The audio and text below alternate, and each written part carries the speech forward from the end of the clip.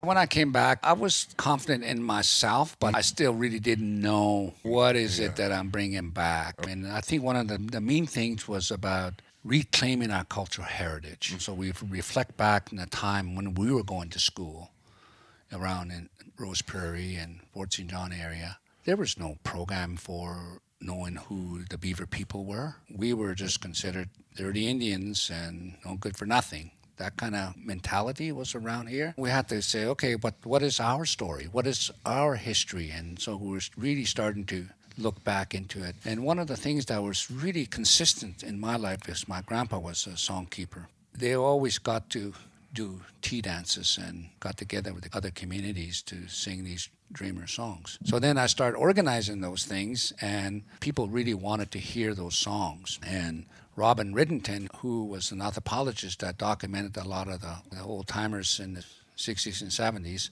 had a lot of these tapes that he recorded them. I had a conversation with him, and he said to me, he said, you know what, we have a problem here because there's so many requests coming from all these communities to get copies of the tape. But every time I'm copying it, we're losing the original context, and I'm just afraid one day it's going to break. Like, we got to digitalize it and make CDs out of them. So that was one of my first tasks, to find the funds to do it so that we can start bringing that back to the community and distributing it.